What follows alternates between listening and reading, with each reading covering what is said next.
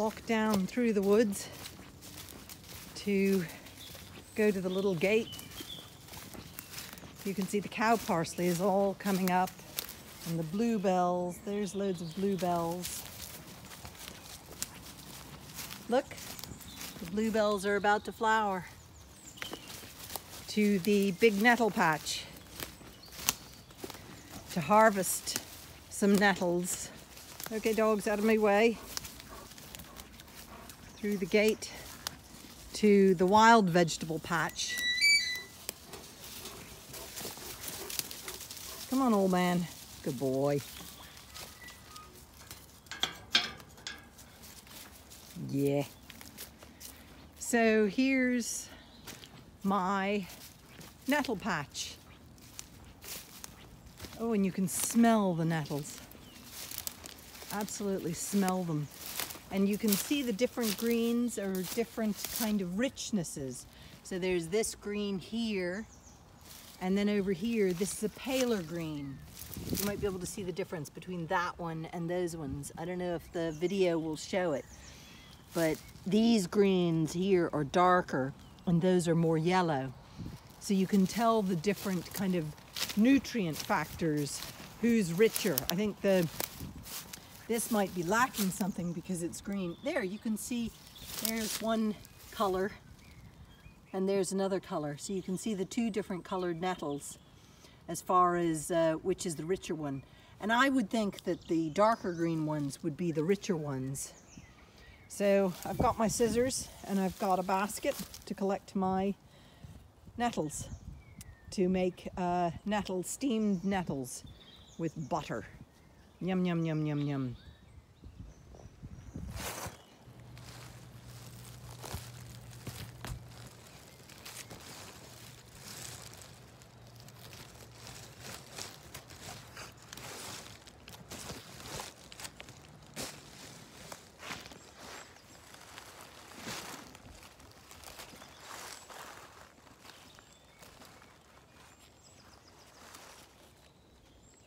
You can see picking the nettles.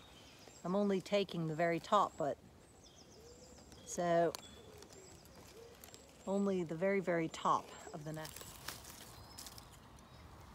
So collecting them. And like spinach, you need loads to cook from because it'll boil down. So loads and loads. Plucking away here I will be, or clipping, because I'm not wearing gloves. So I'm using the scissors as my hands. Go away, insect. Go on.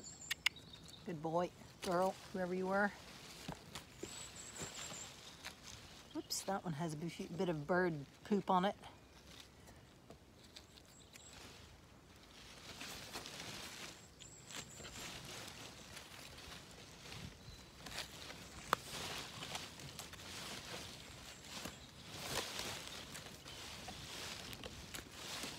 Whoopsie daisy, that has a nest on it. Do you see the nest there? Whoops. That has a nest right there. So I'm gonna go put this in another location because that's probably caterpillars or something, or eggs. So I'll put that somewhere else.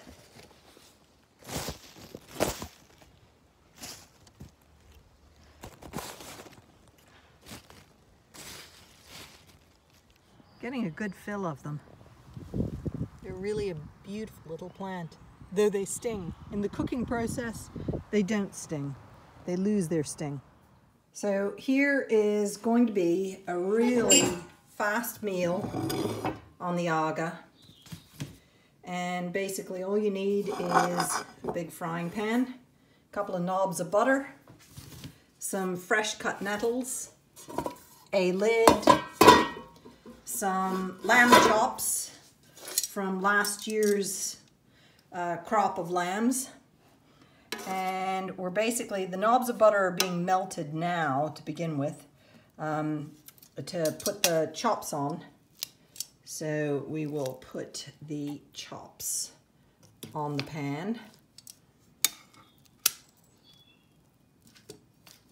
the knobs of butter, mostly, not so much for the lamb, sorry, but for when the, what is this stuff called? Nettles come and be put on. So first, and I'll probably put more knobs of butter in a minute. Oh, I need a knife. Look at that. Okay. I need a knife to cut that. There we go. No. There we go. Okay. So I prefer to get them browned one side and then the other. So I'm doing this a little bit arse ways, but you'll get the idea. It's very easy. So those, now wash the butter through the system. I'll be putting on more butter just before I put the nettles on. So this is the first step, is to get the lamb chops going, because this will happen really, oops, excuse me, the lid just fell down. This will happen really, really quickly. The nettles, the cooking of the nettles are very, very quick. So this is this sizzling away, very good.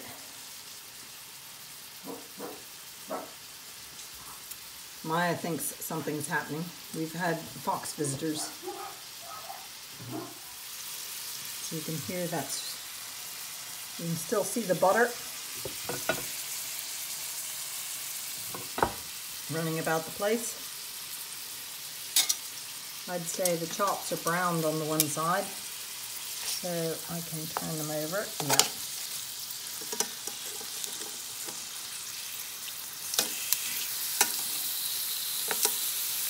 Seals in the flavors.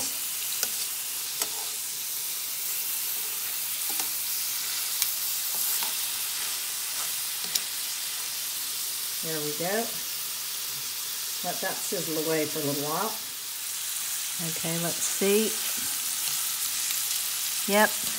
Okay, both sides are sealed.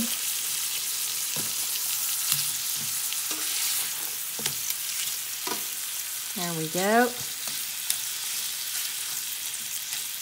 Looking good.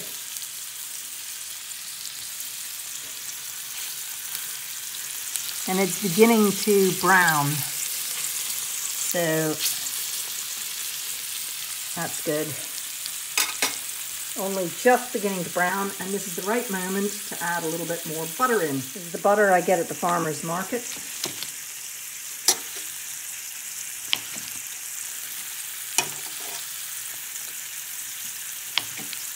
So it's made by the farmer who milks the cows.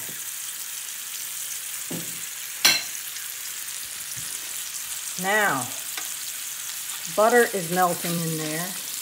I'm going to flip these one more time, and you can see they're browning lovely. Flip these. There we go. Now,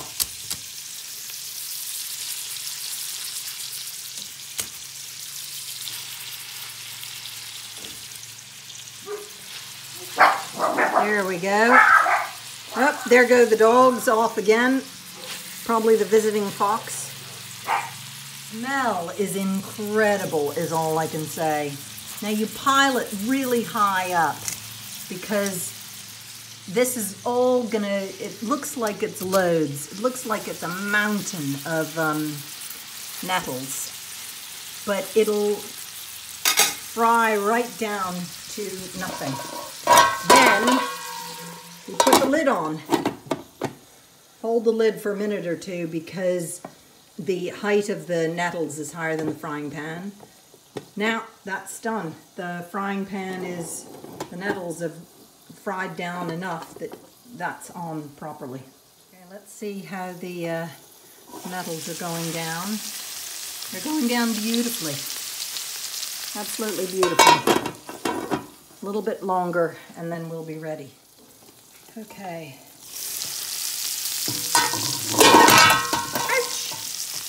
This is looking good. So move the spinach, not the spinach, this is actually nettles. Let's get the, that's one chop. This is the second chop. Here's the third chop. Here's the fourth chop. So,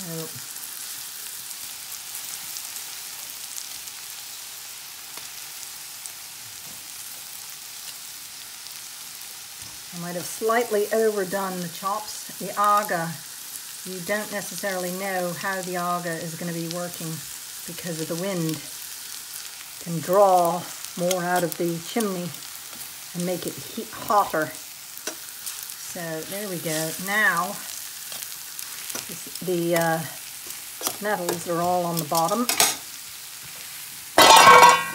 And we put the lid back on again. I probably should have turned those lamb chops sooner rather than later. Or sooner rather than when I did, but there's a bit of a breeze going in a particular direction, so the draw is making it hotter. So that's my own fault. So this is really looking delicious now. You can see the nettles. Now they're soaking up the butter at the bottom.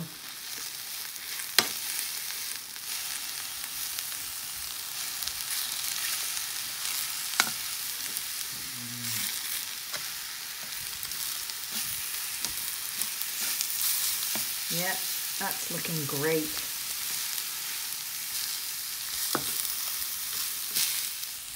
Okay, now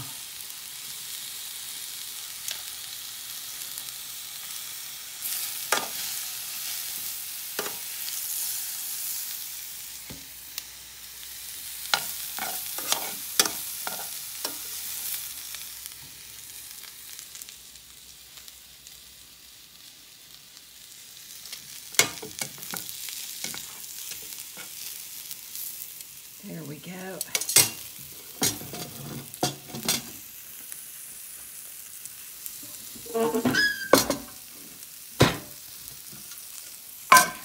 Okay, and the next thing I'm going to do is I'm going to shave some nutmeg on top of the nettles. I always find it brings out the flavor of, adds to the rich flavor of the nettles. Now I have to put the camera down to do this, I'm afraid.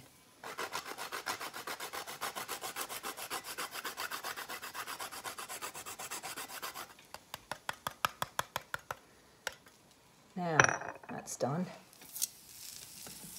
Now we put the lamb chops on top. There. Now there's, sadly they're slightly done, but that's the aga sometimes overdoes in its cooking. So, but that now is my lamb chop and fresh nettle lunch. And you can add salt and pepper as you like. I add a twist of pepper on that. The salt I feel is enough in the butter.